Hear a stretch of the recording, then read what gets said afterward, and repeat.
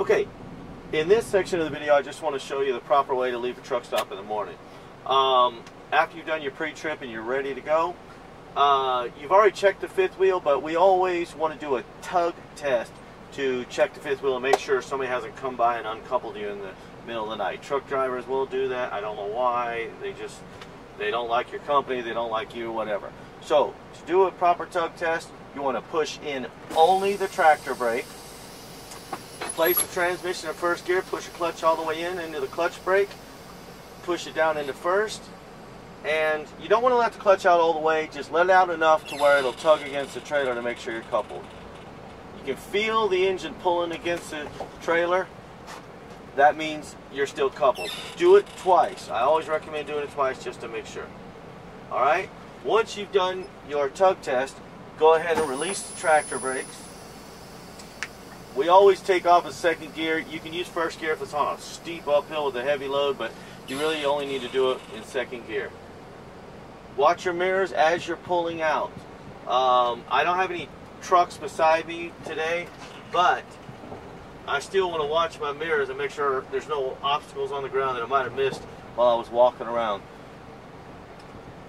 Idle out slowly. Don't throttle out. All you have to do is let out on the clutch a little bit until the vehicle starts moving. You want to keep your foot over the brake and apply just a little bit of brake pressure as you're letting out the clutch to make sure that you don't roll backwards. So we're in second gear and we just shift into third. These are not synchronized gears like in your car. You've got to time your shifts and let it drop about 200 RPMs. Now I'm in third gear. Our trucks have 10-speed transmissions. The one that I'm going to be getting this week is supposed to have a 13-speed transmission, and I'll show you a little bit about the 13 speeds. I've driven just about everything. I've driven 9 speeds, 10 speeds, super 10s. I've driven 13 speeds, and I've driven 18 speeds. So we're going to go up to the stop sign up here and make a left, and we're going to continue on US Highway 60 out of Clovis. Whenever you're leaving the truck stop, take your time. Don't rush to get out of the truck stop. A lot of accidents happen inside the truck stop.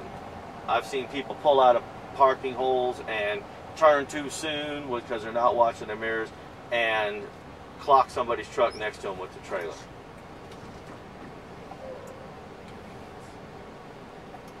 Now we're here. We've got to wait on traffic to clear. It may take a minute.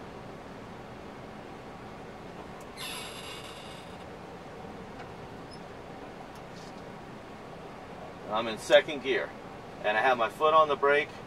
When I go to take off, if we ever get a chance to take off, you're just going to let the clutch out slowly till you can feel it start to pull on the engine. That's all you want to do when you take off. You should just feel a little bit of pull, and then you can take your foot off the brake. This ensures that you're not going to roll backwards, especially if a vehicle is real close behind you.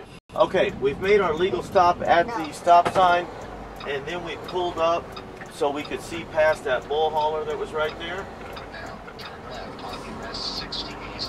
I had to do some quick shifting to get out on the highway. I do have traffic coming. It's kind of busy this morning. But I just flipped the pre-select up and I'm in high range now. These have two ranges. Low range, which is your first 5 gears, and high range, which is your last 5 gears. I'm in 7th gear right now. I get it up to about 1200 RPM and I shift. The shifts are kind of quick on the low range and a little bit slower on the high range. And you want to take about a second between there. If you try to shift too quick, it'll grind. These are not synchronized gears like in a car. These are unsynchronized. You have to time your shifts. 9th gear, 1100 RPMs, and right down into 10th gear. Alright, now you're in your top gear and you're still building up speed. We recommend that you shift the low range between 900 and 1000 RPMs on flat ground. Get it up to 1100 RPMs if you're climbing when you're taking off, especially with the heavy load. And shift your high range gears at about 1100 RPMs. And same thing, you may need to get up 1400 RPMs if you're climbing with a heavy load while you're accelerating. But that's the basics of shifting. That's really quick, I know, but you'll see more as we go along to the next videos. Once again, thank you.